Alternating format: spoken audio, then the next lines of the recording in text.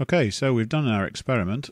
We've come to the conclusion that t equals 2.0 L to the 0.5, or we might write that as 2.0 root L.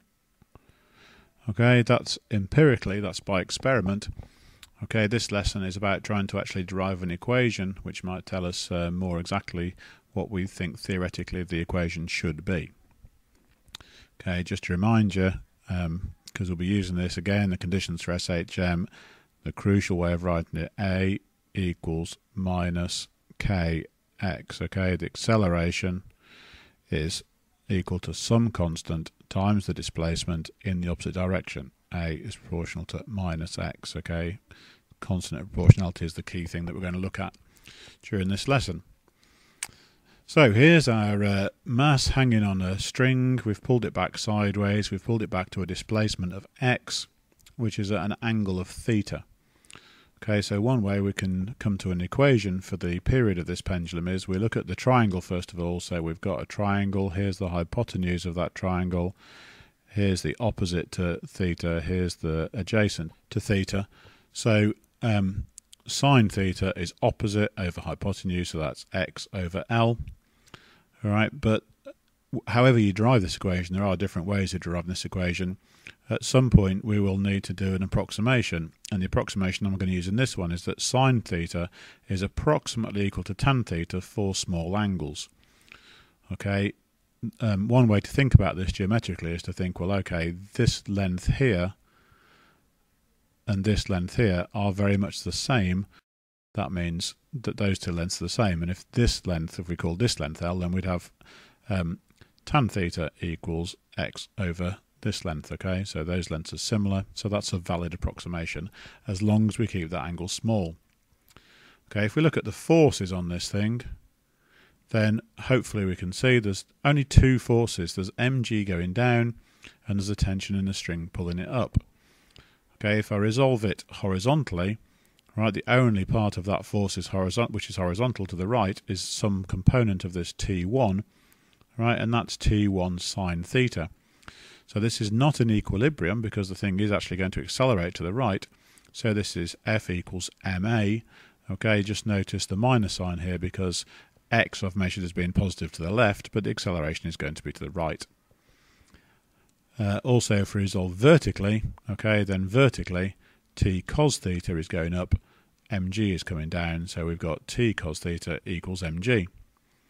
Okay, the shortest way to get what we want out of these two equations, we'd like to cancel out the t1 so we can actually divide the one equation by the other.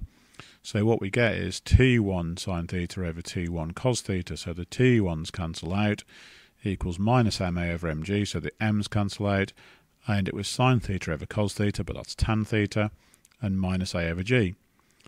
But we also already know that tan theta, we've said from over here, is almost the same as sine theta, and sine theta is x over L.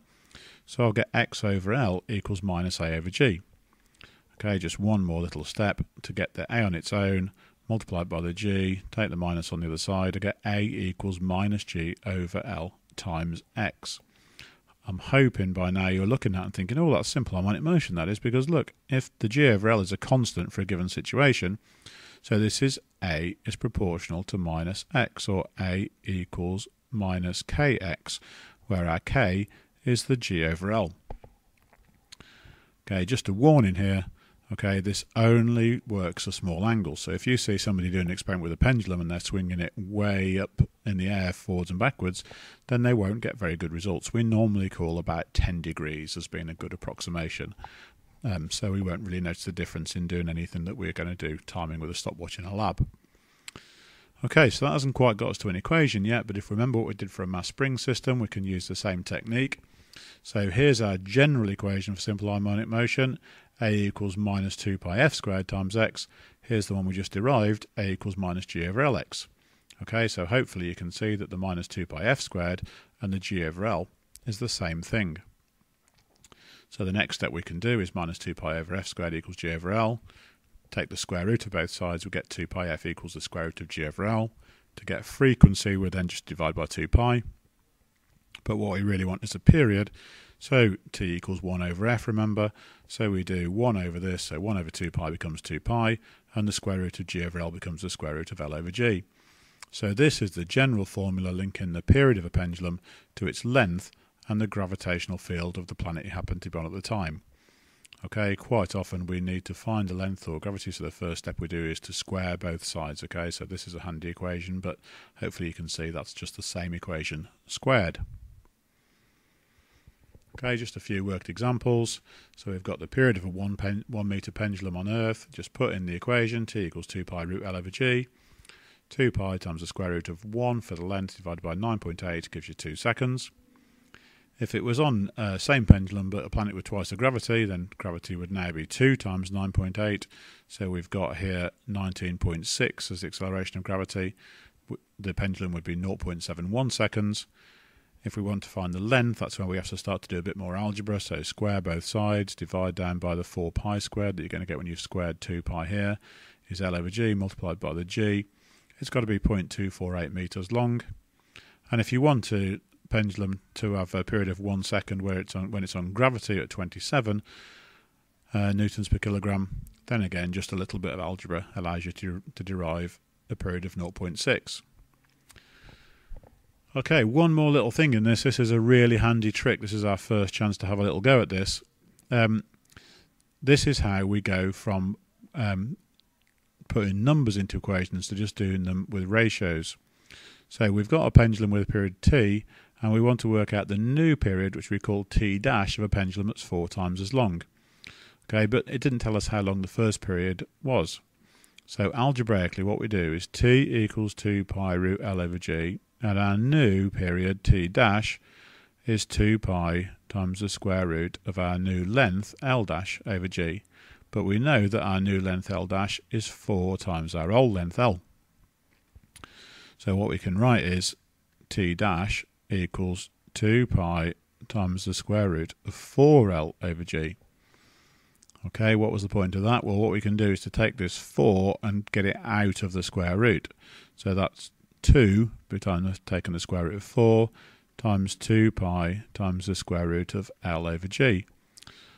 But 2 root L over g was 2 pi root L over g, was t. So we know that that is 2t.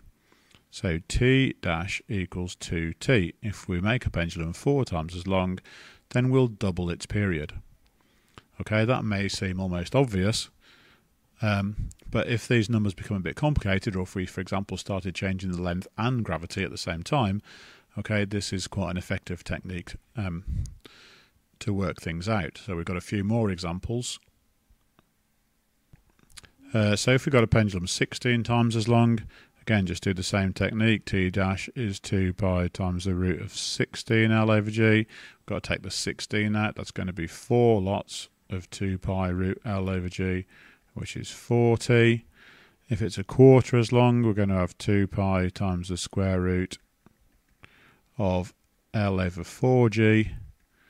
Okay, take the, that's an L, sorry, not a 1 there, be careful with that. So take that out, that becomes a half times 2 pi root L over G, so that's t over 2.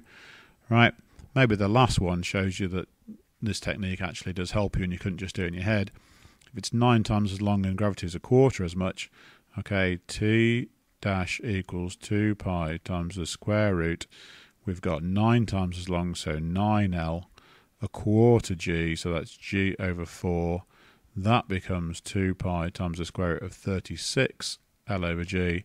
Take the 36 out of the bracket, out of the square root sign, sorry, and that becomes 6 times the square root of L over G, which is 6t.